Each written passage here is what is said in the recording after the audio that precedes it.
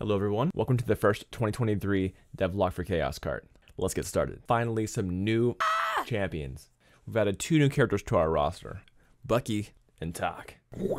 These two characters are super different from our current two characters, Mouthboy and Revenera. Bucky serves as more of a tank and a support character. We pulled a lot of mechanics from League of Legends, such as Pledge Shotgun, Thresh's Lantern, the Mario Kart banana that spins you out.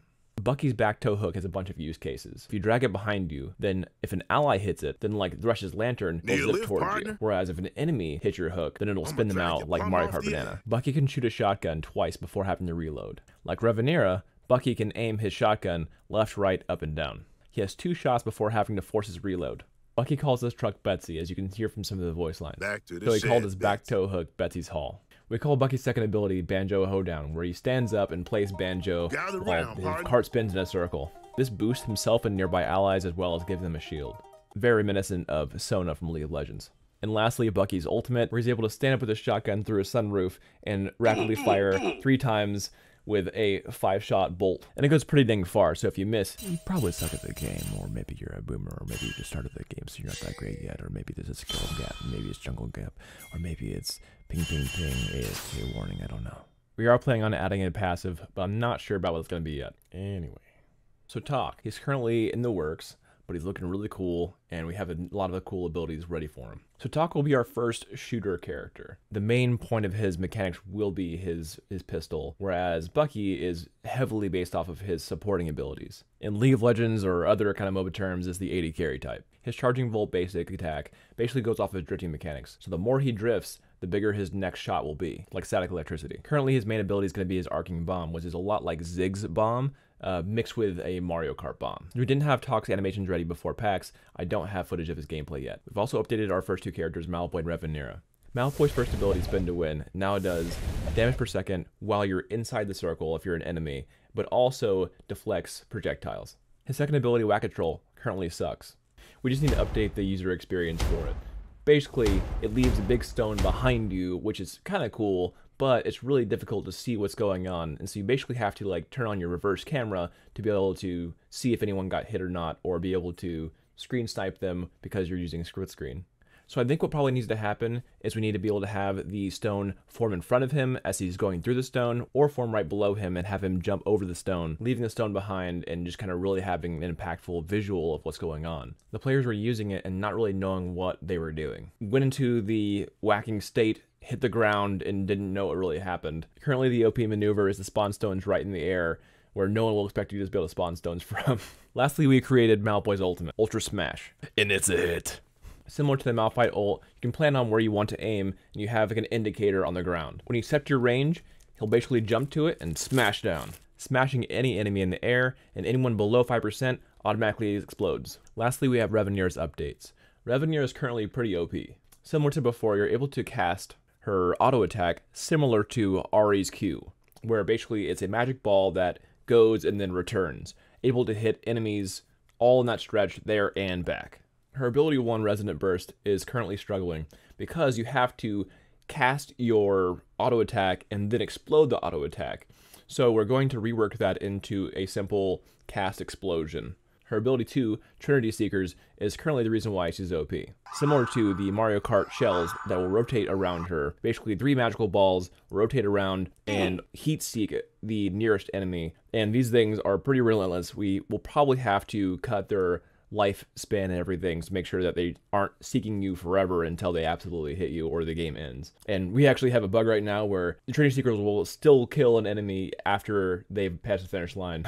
So even if they won, they could still die. Her new ultimate, Astral Arc, basically sends her into a long arc and launches down magic missiles, leaving down a slow string. Each of the landed magic missiles does damage on the way down.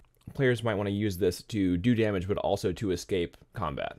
This ability is very similar to Corki's Engage from League of Legends. One more bonus character that we're working on right now, you may have seen him on our banners and marketing materials, is our newest pirate character, Hookbeard. Hookbeard will be a very interesting character because he'll be our first heavy flyer character. So whereas Revenera is a light flyer, he'll be our first heavy flyer. Flyers have less traction on the road, however, they aren't nerfed from off-roading, such as if they can go over the grass in like Mario Kart where that would normally slow you, a flyer can avoid this debuff completely. But they take a little bit more knock away during combat situations. Anyway, Hookbeard's 2 side cannons allow for some really interesting gameplay as he can only shoot either hard left or hard right for his basic attacks, so you have to kind of plan when and where you want to shoot. This also allows for, is if you're drifting in a 45 degrees, then you're able to shoot sort of in an angle in front or behind you, which allows for some kind of interesting gameplay, whereas he'd probably be the only one that will have a behind you adjacent in a way attack like this. We plan on having his cannonballs be able to explode after a certain distance. Similar to Mallet Boy, Hookbeard is very on the nose and is able to, on his first ability, send off a hook very similar to Nautilus mixed with kind of an Akshan kind of hook, where he's able to either grab terrain to pull himself more forward, or he's able to grab onto an enemy and basically pull himself toward that enemy and slowing that enemy on the same time. So it kind of like clashes in the middle. So he's able to kind of like pass them, which is really good for racing. And lastly, if he hooks onto an ally, then he's able to pull himself toward that ally without them having the negative effects of being pulled back or slowed. We're still playing his ultimate. We're considering a sort of Nami from League of Legends type ultimate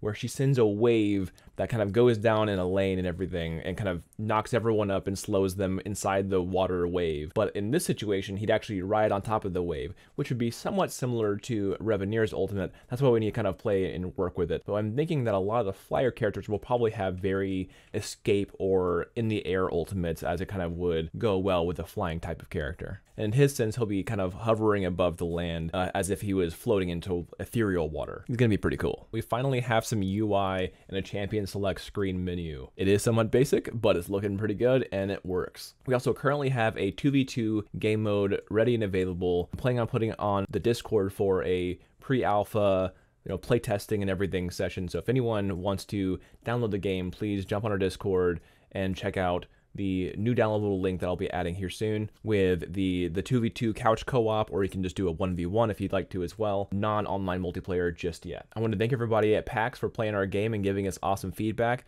I really look forward to meeting everyone in London for EGX. So if you're in London for EGX, please come say hi and play our game. We also, for the first time, have some fun merch with some character stickers at EGX. I'll be trying to upload once a week from now on this channel. I know we've changed a lot of things on how we upload on the channel, but I'm really wanting to do more quality videos on this channel that more of the casual gamer or people person interested in the game can watch and follow along on the journey. I have 5 more characters before I want to do an early release of the game, so with a roster of 10, I think that'll be pretty good to have for our online multiplayer, so people will have a little bit of a choice. We'll need to do a ton of balancing on the game. As any kind of MOBA or competitive game needs, you need a lot of balancing to make sure that no one character is super OP and everyone else is having a bad time. That'll be a huge thing for quality assurance and user experience that we'll need to figure out. If you're a publisher or know a publisher who wants to work with some awesome indies, we're looking. Hello. Definitely join our Discord so we get notified on our uploads and hang out with the Baka community. I'll also be posting discount codes here and there for our tutorials. Thanks for watching, everybody. Have a good one. Peace. Physics. Thank you all for your support and being our Baka bros. Happy developing, bros.